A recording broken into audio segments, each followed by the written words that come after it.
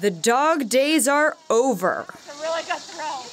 The Chevy Chase Village Board of Managers voted to nix the dog park area in Brookville Road Park. We have voted that the park is to remain open for everyone and their kids and their pets, and the off-leash dog exercise area is disestablished. The canine conundrum started last fall when Chevy Chase Village spent $134,000 to convert the open Brookville Road Park into a fenced-in, off-leash dog park. Dogs and owners loved the park, but neighbors near the park had concerns about noise, traffic, the proximity to houses, and more. There's the luxury of letting your dog run free, and there's what everybody wants, which is quiet in their house. After 4 public hearings, a Washington Post investigation, and changes to the hours, the dog park will officially be disestablished. That's essentially they're taking down the fence that separates the street from the park. And that essentially means we can't let our dogs run off leash.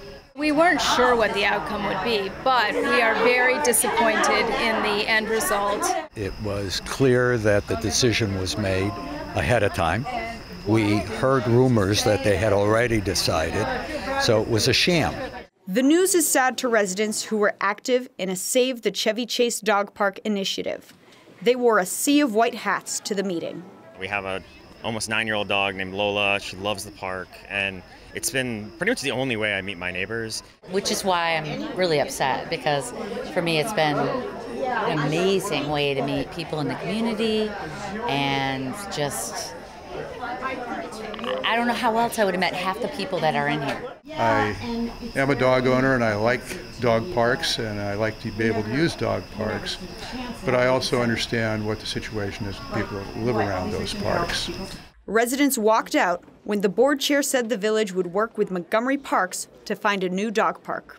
I don't know what she's talking about in terms of regional parks, but they will not be close to this neighborhood. Very saddened, but we're not going to give up.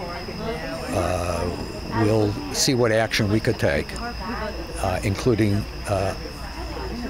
getting rid of the board. Reporting in Chevy Chase Village, I'm Deirdre Byrne for MyMCMedia.